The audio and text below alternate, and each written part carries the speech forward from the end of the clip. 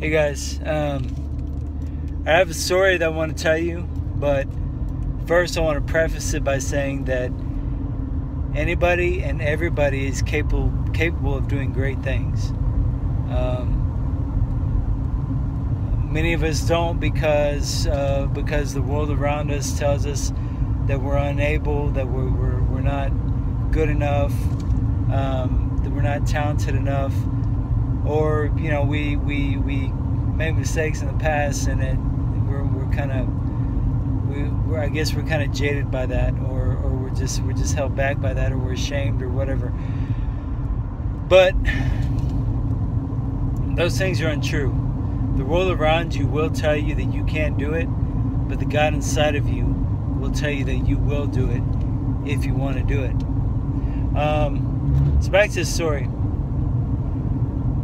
When a few years ago I was put in jail, I committed a bad crime. They're trying to put me in prison, and said I went to jail.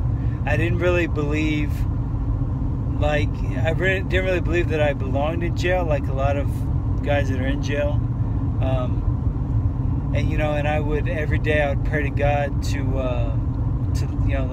let me go today. I want to go home today, but. The reality of it is that if I had gone home when I wanted to go home,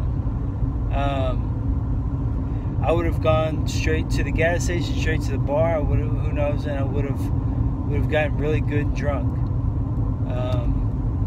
which would have been a disaster for me at that time. But I had a Bible in jail. It was a King James Version Bible, which. If you've ever tried to read a King James Version Bible, do not get discouraged. It's very difficult to read, the way it's written. So anyhow, I had a King James Version Bible, and I read a passage from Luke, I believe it's 22:42. And it's talking about the night before Jesus was was crucified, was put to death, and he went up into a room where he could be alone, so that he could pray to God, to his Father. And basically what he says is that, Father, if you will take this cup of suffering from me, however, it's your will, not mine, be done. I thought about that, and that hit me. That was, good. I realized I've been praying all wrong. I've been telling God what to do. God does not need me to tell him what to do. He knows what he's doing. He does not need my help. So I started praying like that. I started telling God. I started saying, God, you know what I want. You know that I want to go home. You know that I don't want to be here. I don't think I deserve to be here. I don't belong here. However, if it's your will that I be here, then help me.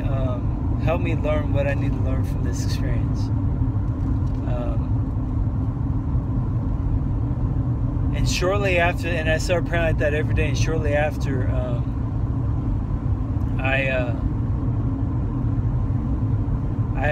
I was woken up very early in the morning by an officer, and he told me that I need to go to court, to the courtroom, talk to my judge. And I thought, this is it, man. This is it.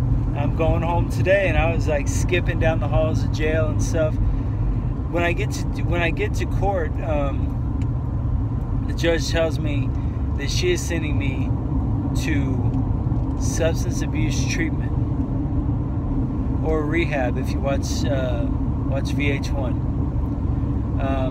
alcohol rehab. And I'll tell you what, man, I was pissed. I was mad. But that was the best thing that could have happened to me at that point. Because like I said before, if I had gotten that, when my plan was, when I got out of jail, I was going to go get drunk. I was going to get tore up, and I would have ended up right back in jail, if not dead. But I went to treatment, and I learned about myself. By the way, my name is James. I'm an alcoholic. But I learned about myself, and I learned that I can't drink. I learned there is more to life than alcohol. I learned that I could enjoy my life without drinking. And I got out, and it was like that was the best thing that could have ever happened to me at that moment. See, I was telling God what I wanted and telling Him when I wanted Him to do it. And God does not work on my schedule. He does not work on my plans. He does not do what I tell Him to do. So then I started telling Him, your will, not mine. But just please, just don't let me miss the lesson. Help me learn whatever I have to learn from this, because I don't want to be back in jail.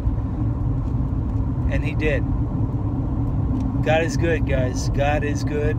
You all can be good. You're all amazing people. You're too blessed to be stressed.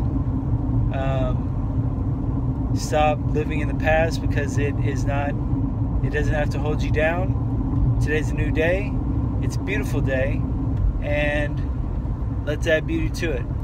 You guys are great. Talk to you later. Bye.